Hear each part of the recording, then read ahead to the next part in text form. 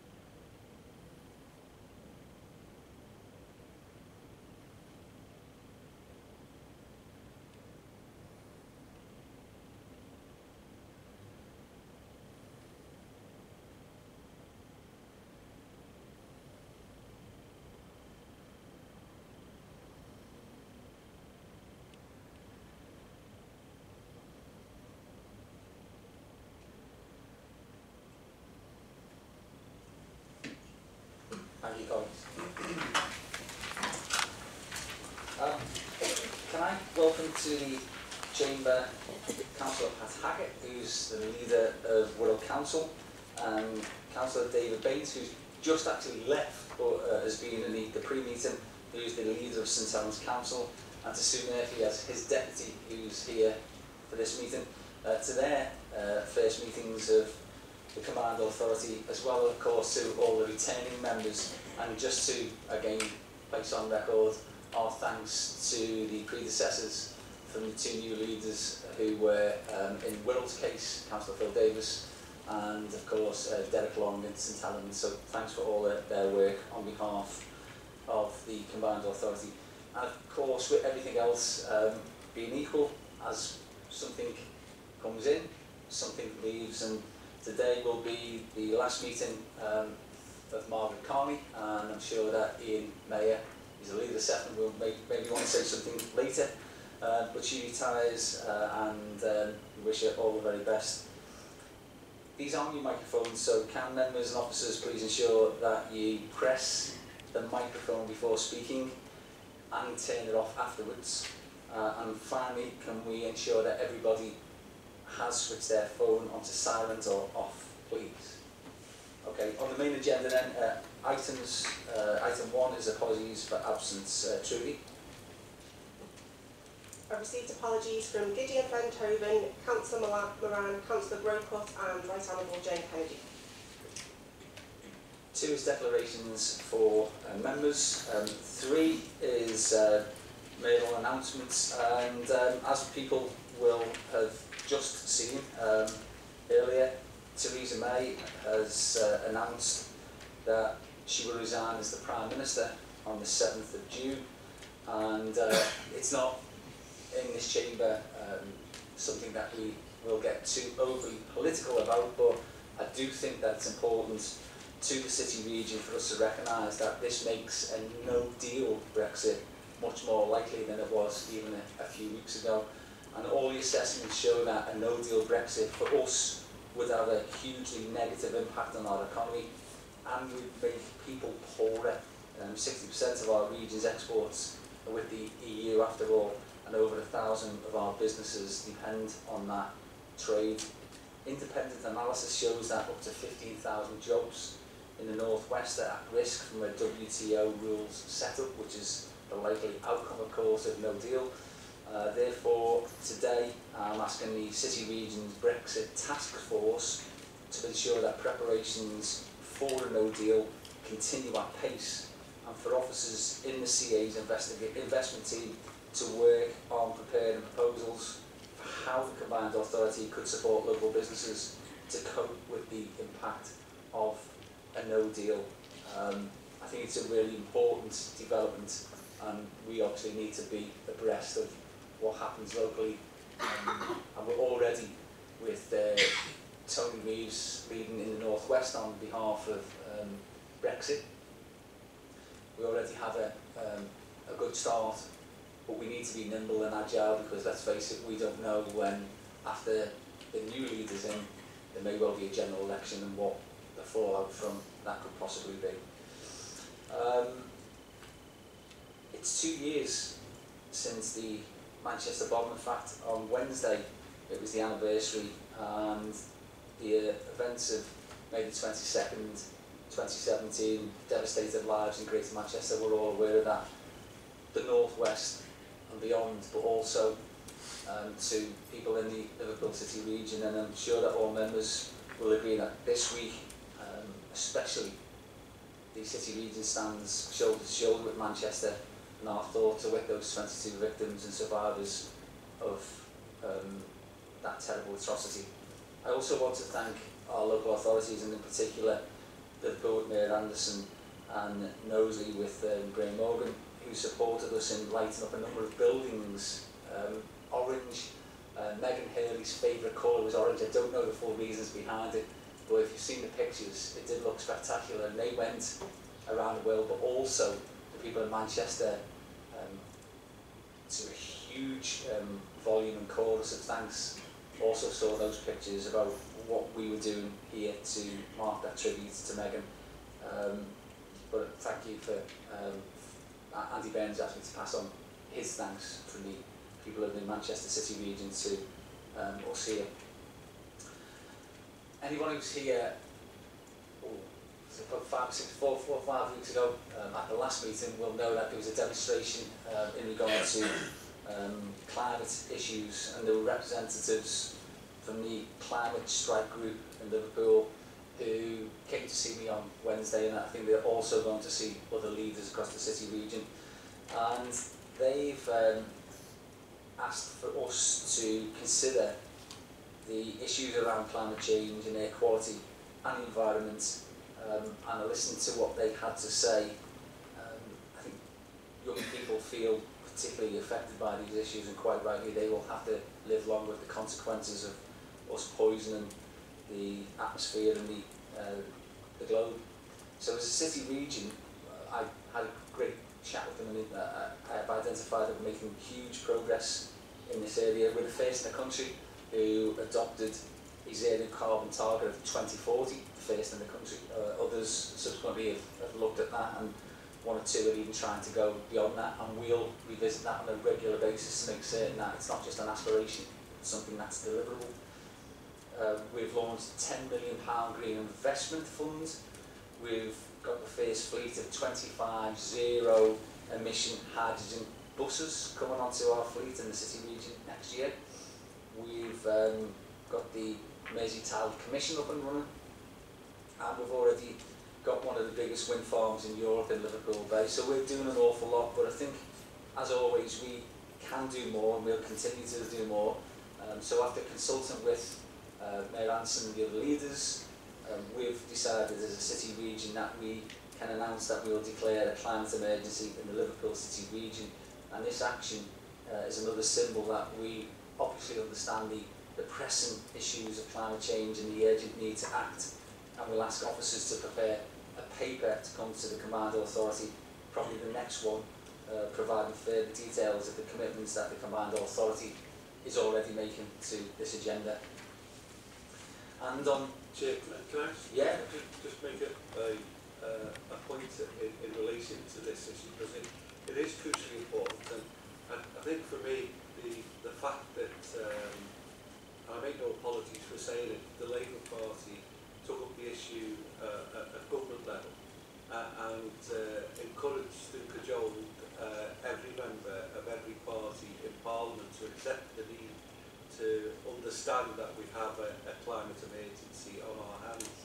And I think what now we need to be seeing is that government responds to that by supporting regions like the Liverpool City region in absolutely dealing with the issues. It's no good having a statement made and then parking some sort of certificate that everybody signed and agreed with and put in the door.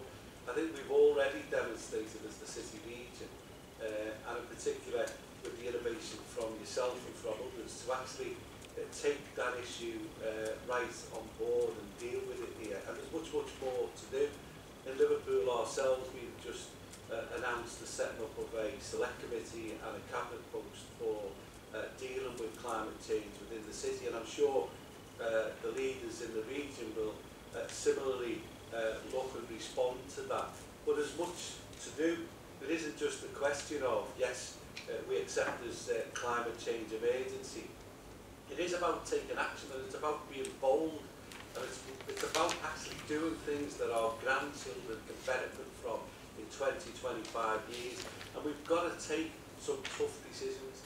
That's on how we manage traffic, how we flow traffic, how we build for the future in housing, sustainable transport, all those things. So I would just say to people that this region, this authority, led by yourself and the cities, are fully committed to climate change, dealing with it, and working together with national government to actually make the changes required. So it's not going to happen right overnight, but I do think that we can make real progress and show that it is just as much in everybody's interest, not just the authority, but it's about individuals taking action themselves to help us, and that's the most important message. I couldn't agree more. And of course, we were both in London for the Climate Summit and Clean Air Summit, where we both spoke to senior government members at that time. They mightn't be there in a few weeks' time, of course, but we certainly put the case forward of what we're doing both in Liverpool and the Liverpool City region. And we should celebrate the fact that we are ahead of the game in lots of these areas. But you're right, Joe, it's all about what more can we do. And we will. It's as simple as that, we will do more. The region at this weekend is hosting several major sporting events that welcome thousands of visitors to our area, and it underlines the importance of sport in the visitor economy. Sunday is going to see the Rock and Roll Marathon. I took place in this once. Yeah, it's quite an event. And there's the Magic Weekend Festival of Rugby League, which is in Liverpool for the first time. And of course, at Wembley, Tranmere will be playing in the playoff final. So good luck to all of those people who are participating in all of those activities. And of course, I'm sure that all the leaders, and especially Mayor Anderson and Councillor Morgan, will be joining me in wishing Liverpool Football Club every success in the forthcoming Champions League final against Spurs in Madrid. The stuff at Anfield in regard to the 12 Super League clubs is going to include St Helens, of course, and St Helens, I'm a Saints supporter. They're closing the event on Sunday, so hopefully we'll be lifting some silver on 2 or 3 weekends in succession for the city. And just to conclude, people hopefully all took part in the EU elections yesterday, and I genuinely hope that the people in our city region, and I have to say throughout the Northwest, will have rejected the poison and division of hate preachers like Tommy Robinson. Myself, I think the leader of Sefton, the leader of Knowsley, were out on Sunday to witness some of the worst scenes that I've seen for 40 years in our city region, when Tommy Robinson and his acolytes decided to pitch up in both Bootle and in Huyton, and as Graham Morgan said, he chose Huyton, which was just a mile away from where there was a racist murder of Anthony Walker, and he chose that on purpose. And I wrote a piece for the New Statesman, and I've highlighted that once again. When that circus disappears, it's for the councils, for us as Combined Authority, but especially for the schools to have to pick up the pieces of the mess that's left behind. I won't repeat some of the comments that we heard, but the P word was used. There were kids on parents' shoulders who heard those things and cannot now unhear those things, who may well go into school because they're impressionable and decide to repeat some of the things that they've heard. That's the poison of Tommy Robinson and the legacy of Tommy Robinson, and we need to do everything as local authorities and as a combined authority to ensure that those messages of hate aren't embedded into the psyche of young kids. Absolutely disgraceful scenes, I have to say. Okay, we'll move on to item 4, which is the minutes of the previous meeting of the Combined Authority held on the 12th of April 2019. They're included in pages 1 to 12, and can I ask that they are agreed, please? 5 is a constitution update, and this is, as we all know, a bit of tidying up that we needed to do, and Jill Cllr is going to take us through this report. Thank you, Mr. Mayor. The report sets out some key changes that have been made to or proposed to be made to the Constitution for your forthcoming municipal year. It's the first year that I've been here and been in operation with the Constitution, so I think it's a journey that will continue to keep updating the Constitution from time to time. The changes have been made in conjunction with colleagues from each of the constituent local authorities, and I hope that these are acceptable to you. Thank you. Thanks, Jill. Approval of any constitutional changes requires a unanimous vote, so can I therefore ask that we all agree the recommendations are set out on the report on page 13, please? And, just for the record, any objections against that? So that was unanimous, Jill. 6 is the Combined Authority nominations for this municipal year, and we have nominations which are for us to consider, but there's an updated version that's available also, so Frank's going to take us through this report. Thanks, Chair. So, as outlined, this report will detail the nominations of the Combined Authority following the annual meetings of each of the constituent councils. In section 3, details there the statutory members of the Combined Authority. I won't go through each of the authorities and names, but they're listed there together with their substitutes. From the Local Enterprise Partnership, we have the appointment of Mr. Asif Hamid as lead representative there with the substitute of Paul Corcoran. Under section 4, members are asked to appoint a deputy mayor stroke chair from the membership of the Combined Authority, and this position will be referred to as deputy chair. The chair will be later. Under section 5, there's appointment to portfolio holders from the CA's members. Again, I'm not going to go through each of these individually, but the portfolios are listed there and the portfolio nominations are listed there. It is worth highlighting that 2 of those nominations indicate non-voting co-opted members. Section 6 details associate membership of the Combined Authority for Warrington Borough Council and West Lancashire Borough Council. 7 defines non-voting members that have just got previously for Chair of the Transport Committee and the Right Honourable Jane Kennedy as Merseyside Police and Crime Commissioner, and for them to be co-opted as non-voting members. Section 8 picks up the appointment of the deputy portfolio holders, and again, I won't go through them individually, but they are all listed there. The chair will pick up one of the modifications for one of those deputy portfolio holders. 9, mayoral advisors, is a reference there, and it's made clear that their appointment runs coterminous with mayoral terms of office and will cease on the 7th of May 2020. 10, appointment of officers to the Combined Authority. So, in order to support the portfolio holders, the deputy portfolio holders, the head of paid service, treasurer, monitoring officer, and directors of CA will work where appropriate in consultation with the relevant chief executives of the constituent local authorities as co-leads on portfolio areas. The subject areas and lead officers and deputy officers listed at 10.2, but again I won't go through them. Happy to commend the report to yourselves and the Chair. Okay, so the report seeks approval for the appointment of a deputy chair for this year 2019-20. Could I ask for nominations for the position of deputy chair, please?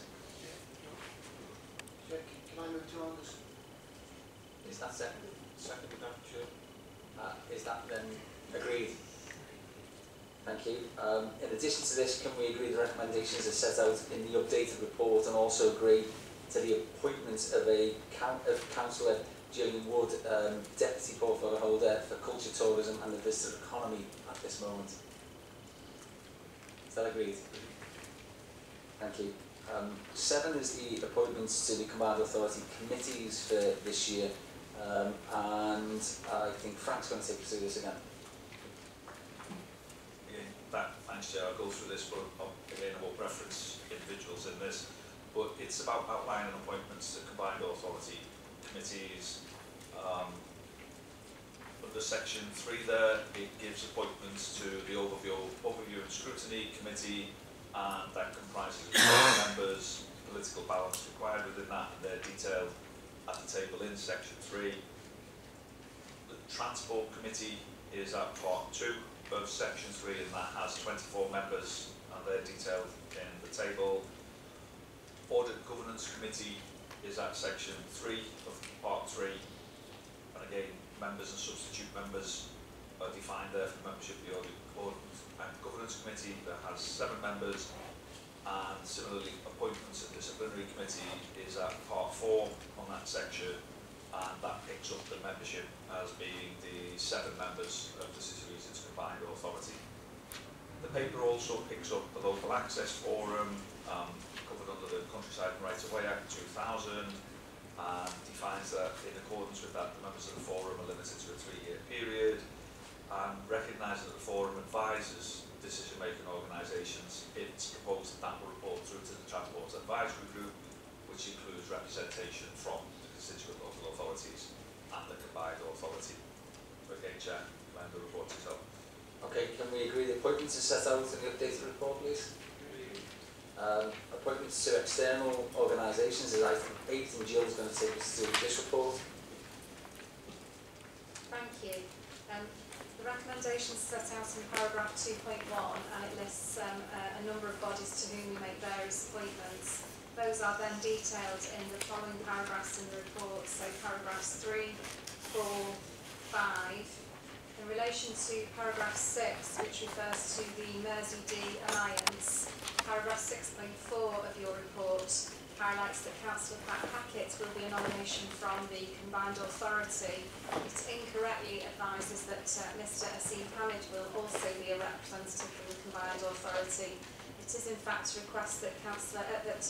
Hamid asks the Enterprise Partnership Board to nominate a member for us. So if that amendment could be reflected in the agreements that's made to this report, that would be very grateful. Thank you very much. Can we agree the nominations and take note of the amendments to paragraph 6.4, and the board will be asked to nominate a representative to the Mersey-D Alliance North. Taking this into account, therefore, can we agree the recommendations as set out on the updated report? 9 is an end-of-year review, and you might remember we did this last year, and it provides us with a summary of some of the key achievements for 2018-19. Now look, these are by no means exhaustive, and we're very cognisant of the fact that people have got busy lives, so we're not going to go through every single thing that we've done, but we do need to mark 2 years since we became a mayoral combined authority, which is just over 5 years since we formed a combined authority in itself. What I think that the report does show is that we've made huge progress over those periods as a city region, and in that time there's been real and tangible benefits to people right throughout the city region. So I think that leaders may wish to highlight specific things in their local authorities, but I just wanted to touch on some of the highlights of that past 12 months or so. which include, for instance, securing £184 million in excess funding from government. That's in addition to the £900 million that was negotiated by the leaders in that deal signed in November 2015. We supported the Liverpool 2018 cultural programme with a £5 million investment. Sure, Joe will talk about that. Brilliant for the city region, and also included Wirral in that, but it brought visitors from around the world who will go away with a changed perception of what we're about. We've introduced the first UCAS style apprenticeship portal in the country, and alongside that, half-price bus travel for apprentices. We opened the first new station, we shouldn't forget this, in our network for 20 years at McGull North. And in addition to that, we reopened the Halt and Curve, and we were seeing the new trains just the other day coming into Lime Street. So it's not just about sort of those ethereal things. We're opening up a new line of track.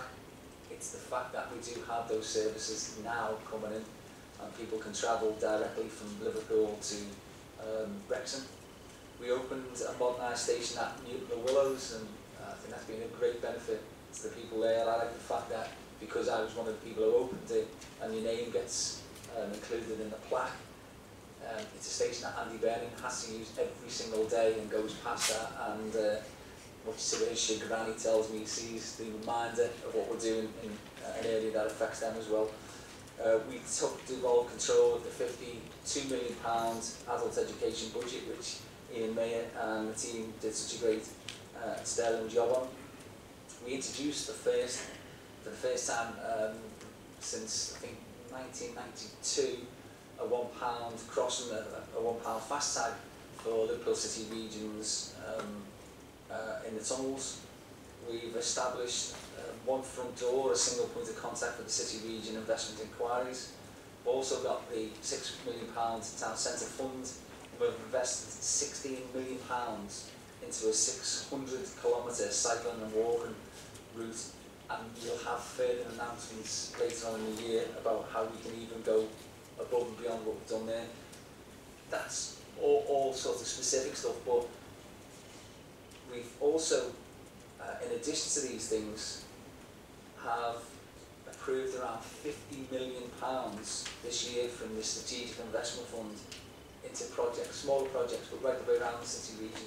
It's the real benefits of those leaders who took that great decision all those years ago, and it's starting to pay dividends now. We're seeing delivery, and I think everyone agree that it shows that while the funding was received through devolution, it doesn't in any way make up for the huge cuts to public services in the city region, the councils which are being hollowed out by 60-odd% cuts.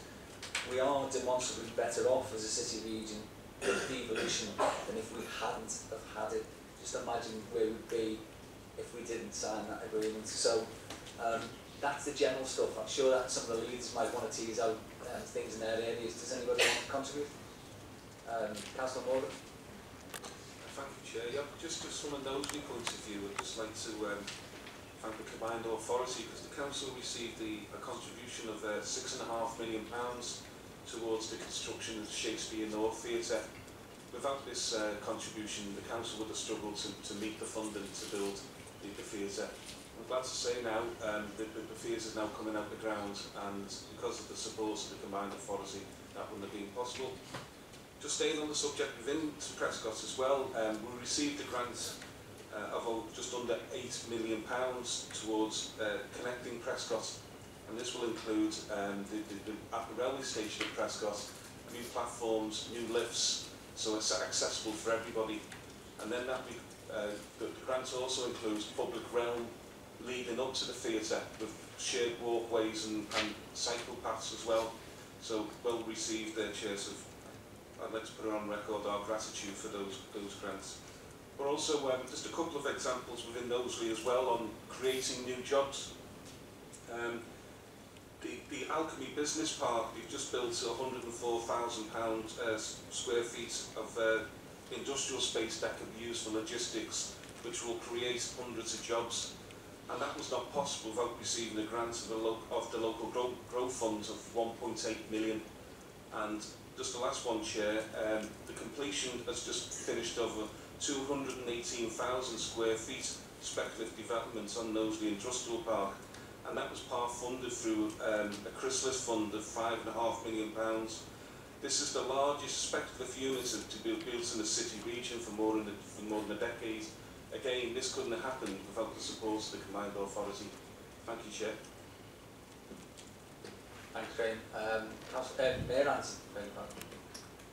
I think it'd be absolutely amiss really to, because we're at a juncture where I've read just recently, because the local authorities have made a contribution to the running of the CA, we've made all kinds of nonsense about spare mares and why we got the CA. And I just need to remind people, and it's absolutely right that you've pointed out the fact that local authorities in the city region have been bludgeoned, absolutely bludgeoned by austerity cuts for the last 10 years. But if we wouldn't have engaged in devolution and we wouldn't have done the things that we've done, we would absolutely be well worse off than we currently are. And we have to remind ourselves sometimes of what devolution is about. Devolution isn't just about trying to take the equivalent money that the Exchequer has took from us. It's actually about taking control of our own destiny. That's what it was about. That's what it was always about. And the fact that we've been able to take just under £1 billion over 30 years of gain share, that's 30 million every single year, and plus the SIF money, all of that money in our control, not just yet maybe, you know, replacing some of the money that the North West Development Agency or any of the agencies have, but it's actually now under our strategic control to influence and implement changes that are making a real difference. And every single year, the Combined Authority, through its investments, has contributed to about £150 million uplift in GVA to the city region. That's the equivalent of about 10,000 jobs. That's as a result of the CA being in place for the last 4 years. And I can tell you that, you know, the 45,000 jobs that depend on the cultural sector, the rocket fuel for our economy in the city region. Without the CA's involvement, we wouldn't have had the Terracotta Army, we wouldn't have had the Giants, we wouldn't have had many of the things that we have in the city that actually fuels, you know, visitors and the tourist economy. And, you know, I can tell you equally that when I look at what the CA has contributed to Liverpool, you know, I can talk for an hour about it, but equally the benefits for the whole city region. 72% of the people that work in Liverpool city centre come from the city region. I don't begrudge that, by the way, colleagues. I welcome that, although I do support very, very yearly, annually, the production of block up the Mersey tunnels. I support that every year. But seriously, 72% of the jobs in Liverpool and the city centre come from the city region. And when we actually look at what's being done, you know, Pall Mall, there is no grade A office space in Liverpool, and certainly no office space, quality office space. And the £3.5 million that we got from the CA to develop out Pall Mall is going to be a game changer for the city, so we can compete with Manchester, Leeds, Birmingham, and attract some of the businesses here. BDO, one of the biggest organisations, legal, accountancy, financial, are growing by 300% their staff, and they need space. If they don't get space, they'll go elsewhere. So that injection of money, Paddington Village is a game changer for the region. Without the 12 million that we received from the CA, Paddington Village wouldn't be happening. And yet it's going to provide a medical digital education campus, medical campus, right next to the Royal Liverpool Hospital. 1,500 jobs, 1,500 quality high-tech jobs, and £7 million worth of business rates coming into Liverpool as a result of that investment. There's £300 million being spent on the interconnection movement strategy in 2 phases in the city of Liverpool as a result of the CA investment. £20 million going into the cruise liner terminal, £20 million going in to connect the cruise liner terminal to our roads and the Strand and Leeds Street. I could go on. It is absolutely crucial that people get their head round the fact that the CA exists, the Metro Mayor exists to actually bring benefits to this region. It is, It does, and it will get better. And I just think, you know, people need to come to these meetings, make themselves aware of all the facts, and they'll see for themselves exactly the value and the benefits of having a combined authority in a motorway and devolution, where we take control of our own destiny. Anybody else? Yeah, Pat? Thanks, Chair. I wouldn't disagree with the word Joe said, and we all remember the days when there was plenty of public money around, which was a real boost for the local economies. But we are where we are, as they say, and it's important that the money that's coming in now through the city region and devolution, as explained by Joe, that we use it to maximise for the benefits of our boroughs, and we all do. And there's a number of ones on the Wirral, including obviously this last year as the Borough of Culture, a huge boost for the economy on the Wirral, and not least working with Liverpool with the Giants. That's made a hell of a difference, and I think everybody over there was absolutely amazed at the extent of that event and what it brought in to the area, and shows what we can do when we're all working together. And I think that's going to continue, not least around these tables. We also had, what else we have? The Town Centre Fund. We benefited from that areas on the Wirral, and we're looking at putting business cases together for SIP funding, which I think is vitally important. I was having that talk to you. Obviously, the 2.3 million for the A41 corridor improvements was huge, and as you might rightly said, the pound fast tag benefits Wirral residents the most. Yeah, so you know, in general, I think it is right that money that's coming in, we use that and we keep lobbying for more. And devolution, as Joe said, it's a word that's used that people don't understand, and we do need to go further with it, without a doubt. We all agree with that, but it's how you do it. And as long as we keep working together, I'm convinced we will do it. Thanks, Chair. Absolutely right. Steve?